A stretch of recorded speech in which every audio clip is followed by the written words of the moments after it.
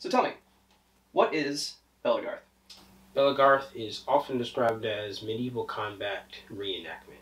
It is a type of LARP game, but unlike normal LARP, where people think, oh man, there's going to be hit points and magic and stuff like that. No, it's just go there, fight, people dress up in the costumes and things of that nature, but ultimately it's medieval combat reenactment. Okay. So it's not like, there's not like classes and stuff like traditional LARP does? There are no classes, nothing like that. The only time a class is mentioned is the class of weapon you use, and that's about it. Interesting. So what are the rules exactly? How does that combat work? It's a very simple game. If you get hit in the arm goes behind your back, can't use it. If you get hit in the leg,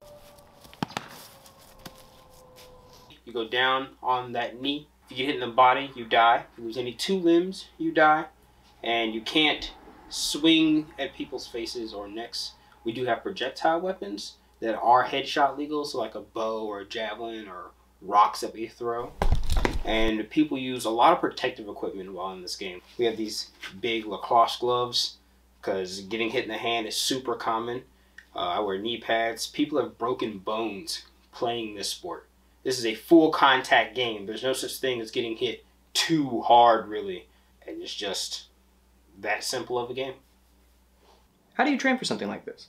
I have a gym membership, do things like video review and whatnot of other people fighting. I use my workout equipment in special ways to develop the muscle growth and muscle memory that I want to make myself a better sword fighter. Like anything you would think people do in an actual sport to get better, people are trying to emulate in Belegarth.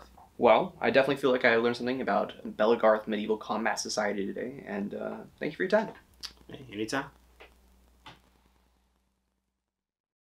What is Belegarth? What is Belegarth? Me.